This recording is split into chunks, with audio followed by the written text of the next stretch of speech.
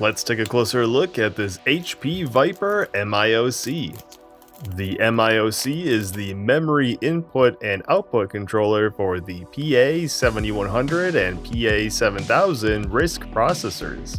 The silicon chip measures in at 9.5 by 9.5 millimeters and contains approximately 185,000 transistors on the 0.8 micron process node.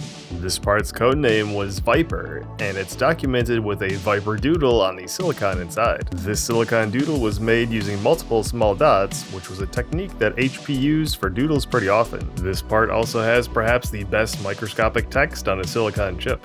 The Viper chip is responsible for all memory and I/O transactions between the processor and the rest of the system. The website openpa.net has a lot of great information about this chip and other PA RISC systems if you wanted to learn more.